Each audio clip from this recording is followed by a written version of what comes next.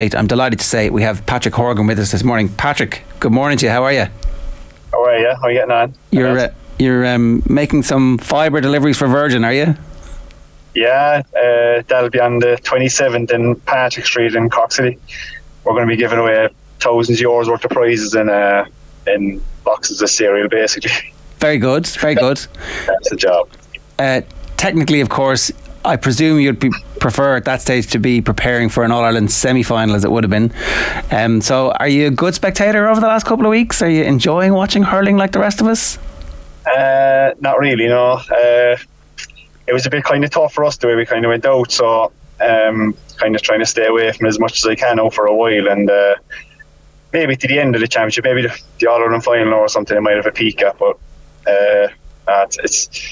it's a bit sore at the moment, so I kind of just try to leave it off. You must have seen the scoreline when Tip walloped Offaly at the weekend, and I know you're going to be reluctant to answer this for fear of the way that people might take it up, but does the championship structure make sense that a team like yours, who were so close to going through up until the very last few seconds, aren't in the championship when teams from lower divisions are then catapulted in? Well, I haven't thought of it that way. I kind of see it like we knew before the Munster Championship started that, you know, the top three qualify and you're either in then at that stage or you're out.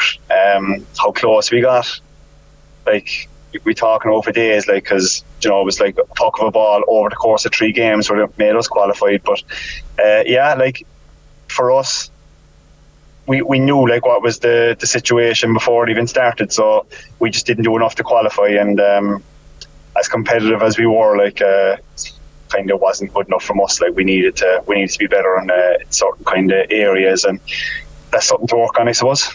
Is it more of a sickener that it feels like the team is better now than even sometimes when they've managed to get through the qualifying system, as difficult as it was, that it felt like everything was clicking towards the right direction, but just the competition was more fierce this year? Yeah, like we were as fierce as it. We were like as good as anyone in that championship. We know that ourselves as well. Like, and the way we applied ourselves all year, like I don't think we let ourselves down in any game over the course of the whole year. So that's something to be positive about going into the new year, I suppose. Before, we wouldn't have got that consistency in performance throughout the season, and I think the season just gone, while we didn't qualify, we were like pretty consistent throughout, and that's like a really good thing that you can kind of say, look, we went through a whole season, we didn't play poorly or like dip our performance in any game. Maybe 10 minutes, 15 minutes here or there, but overall we were competitive through the whole season, and that's really good. Is that gap, Patrick, between Limerick and the rest, or perceived gap I should say, has that narrowed in the last year or so? Like it appears Limerick, I suppose everyone had them on a pedestal in recent years. Everyone said, oh sure, they're just a bigger team, they're physically stronger men and all the rest, but that gap seems to have narrowed, looking from the outside in anyway. Yeah, definitely. They were really, they were unstoppable for a few years, but there's no gap now. Like, I suppose it's just coming down to you know, one puck of a ball, one play, one missed pick, one strike to hand, one missed hand pass. It's that small, and unfortunately this year in 2 important games, like 2 little things happened, or a couple of little things happened in either game that, you know, swung it the opposition's way, and that put us out. Do you pay any attention to what pundits say? Like, you probably have a bit of time now, as you say, you'll try and not maybe watch that much hurling, but do you listen to the punditry and the analysis around games maybe more so now than when you were a younger hurler? Or? No, I wouldn't, and it's not because I don't want to listen to the fellas on it, because they're obviously really good at what they do, but yeah, I just try not to watch, because I just don't want to I don't want to form my opinion about like opposition or what other people think, like, and you know, you could be leading into a game then against that opposition and you're thinking differently about them because of things you've heard, and so I try to stay away from all that. The 2023 you had, like, I remember you talking about the decision to bench yourself for the All-Ireland quarter-final against Galway last year, and I suppose the impact that had on you, and it probably gives you a kick up the backside as well in some ways. Like, do you see that as a turning point, something that's nearly prolonged your career in some ways maybe? No, I'd always be kind of the way of, I'd be trying to improve myself all the time, whether that's like hurling or physically, and that was no different either last year. Like, I applied myself absolutely the same way I always do. It's just, I suppose, when you're not, every player is the same, like, and every player needs to be confident, and someone needs to instill confidence into them to, that the people that are going to choose you to play have confidence in you, and that's a really strong thing. And that's one thing that we had throughout the whole year this year, I suppose. Everybody couldn't have a complaint with, like, I suppose, getting encouragement from everybody else within the panel, and that's a good place to be. Did the shape of the team change significantly this year as the season wore on, and even within games? Did you become more flexible as a group to try and get the most out of where you're strong? I'm not really sure how it happened. I just think that we had a lot of kind of new fellas, you could call it, onto the panel early on in the year, and they all started getting chances early on in the year, and they started taking them, and then there was fellas that were injured were coming back, and all of a sudden, like, I think we had like at least two per position that were really strong in that position and really putting their hands up to play. So like that drove competition within the panel then, and I suppose it was every training session then was like, look, this is a trial basically to get on the team, and that's literally the way it was. There was like 40 fellas throughout the year just driving on, and like, you could have put any 15 on the field. It did feel a little bit like the team got to grips with what from a tactical perspective. I want to go back to, there was a league game I think against Limerick, and Limerick started lights out, looked amazing, but it felt like at half time something changed, and you became more aggressive with a press as a forward unit, and suddenly everybody was more in the game, and it felt like the analysis afterwards was, Cork wanted it more in the second half. But then I remember, I think it was talking to Anthony Nash afterwards, like, actually there was a subtle change there which allowed the forwards to be closer to the Limerick players in possession, and that unlocked something in the team. Did that happen?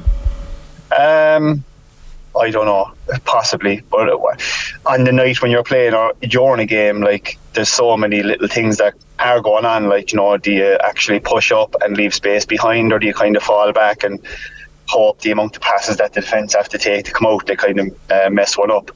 And sometimes it's just, you don't do anything except just get a small bit more aggressive, and I suppose just close down the ball. Like, just sometimes, like, the opposition could be like so good. I remember Limerick in the championship, was it last year, first game of the championship, we were told we weren't pushing up like fast enough, but we didn't get a chance to push up because they were so good delivering the ball, and other times then you'd push up and they'd drop the ball and they would say that's great pressure, but it's all just bits and pieces that are going on in the game, and that's what it comes down to. So it's not a trend. It doesn't feel like it's something that you collectively worked on, but it's more situational. It depends on the current. I guess what I'm asking here is that, like, it felt a little bit like it was on purpose that you were doing that, but obviously, yeah. Well, probably what we were doing, we wanted to start off doing, and we just weren't doing it. So that could have been the reason as well. We probably got a bit of a shove on to get going in the game. Like, we probably weren't in the game in the first half.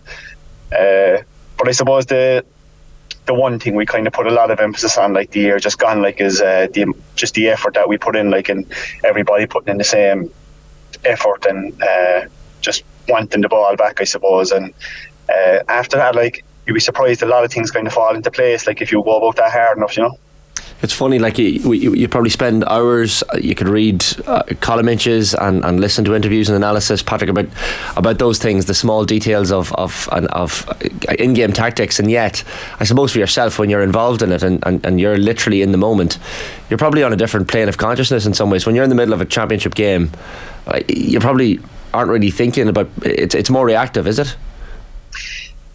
When the ball's around, definitely you're just reacting, but I think it's good sometimes to just take a couple of breaths and realise, like, where you are and the important things that need to be done at that time. And you could be running around like a headless chicken for the day, like, but I think sometimes it's just kind of good to set yourself in what needs to be done next and go and do it the best you can. Like, there's a lot of young hurlers in that Cork squad this year compared to last even as well, and a lot more coming through when you look at the 20s teams and that as well. Like, does that give you extra motivation in training as well? Because you kind of look at them and they bring that hunger and desire that maybe you would have had back when you were coming into the team at first. Yeah, as I said there a while ago, like, they all come onto the panel and they're training so hard and they're so like curious about how they can be better players themselves, and like, that's very strong, like, when you're on a panel of 40 and everybody wants to be better, like, so you're kind of landed with, you either want to get better or you want to go home. That's basically it. And like, they all came in, started playing games, and straight away they just took to it straight away, which is not easy to do either. And it's great. Like, training the whole year has been brilliant, and it's just that's just a good environment to be in when you have 40 players that all are going into one direction and want to be as best as they can be. What's your role within that then, as one of the more experienced players? Do you feel conscious that you have to help them acclimatise, or do you feel that actually you can't patronise them and say, oh, you need to do this, this and this, but actually going out and just demonstrating? How do you approach that? I think we're all kind of close enough, like, that we all speak to each other. And I said there to someone yesterday that we've trained, like, say at 7 o'clock on a Tuesday, Thursday night or whatever, and if you're not in the field by 6, you're late. So that'll tell you the kind of level the fellas are at. And I suppose when we're on the field for that hour beforehand, like, a lot of fellas talk, and you get around fellas in your own position and see what works for them, what works for you, and it's kind of a back and forward thing, like, and we're taking the nuggets, I suppose, from each other the whole time. And it's good. It's good now to learn that way, everybody, And then specifically your role on the field, you were talking about everybody needs confidence. What gave you confidence this year about what your instructions were and what your role was on the field during matches? I suppose for me personally, it was just like, keep showing for it. Like, there's only a couple of things you can do in your position that you always do, and one of them for a full forward is like showing for the ball, taking on your man, closing down the opposition. Just probably three things like that you focus on, and then the other things, like a ball will break till you pick it, you hand pass it off or whatever like that, but you're kind of in the game if you do the first 2 or 3, like. Patrick, we're probably blue in the face talking about rule changes and the state of Gaelic games in this country, and the attacking mark in Gaelic football, certainly for one, and even the I guess the weight of the sliotar, the colour of the sliotar, all the rest. Is there anything in hurling at the moment that you'd like to see changed, or that you'd be unhappy with as a player?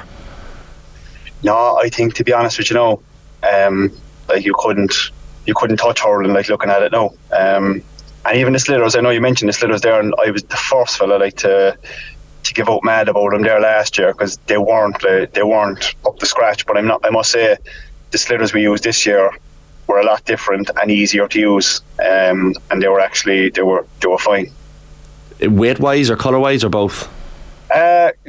I'm over the colour thing now, like, but I just, the feel and how they fly are, that they're important, like how the ball flies when you hit it, or like, when you're guiding a ball. Like, I found the old ones, you couldn't guide them, you didn't know what way they were going to go, like. But I think these ones, there's a slight bit of give in them, so you can kind of feel the ball on the boss when you're striking it, and you can kind of guide it a bit better. Must be important when you're taking frees as well, like that. Those little tiny minutiae of the skill set is so important. Like, you need to, not to get all philosophical, but become one with the sliotar almost. Yeah, like, you see fellas, like, how the way they fly the ball, like, so if they cut across it, I found, like, the last couple of years, even watching oppositions taking frees, like, from far out, they'd cut the ball, but when they cut it at the left, say, post, it would go left as well. So, like, that, there's no confidence there in any sliotar, like, That's fixed. You try and cut it and it goes left, like, you're in big trouble, like. And is that fixed now, do you think? Yeah, the sliotars this year have been really good, I have to say it. They don't travel as far, like, and that's fine. That was probably the main aim of them coming in. But I do think they were a lot better now this year. One other thing that I need to talk to you about, we're given to understand that TJ Reid will continue to hunt you down at the top of the scoring charts until he gets there. Is this something that you're interested in or aware of? Because it's one of the great battles in modern Irish hurling history that you're definitely a part of, whether you like it or not. Yeah. I suppose it's a nice thing to be involved in, like, isn't it? A lot of scores there, but like he's probably one of the best players ever to play the game. Like, and I'll battle it out with him there for a while if he wants, and sure I don't know what.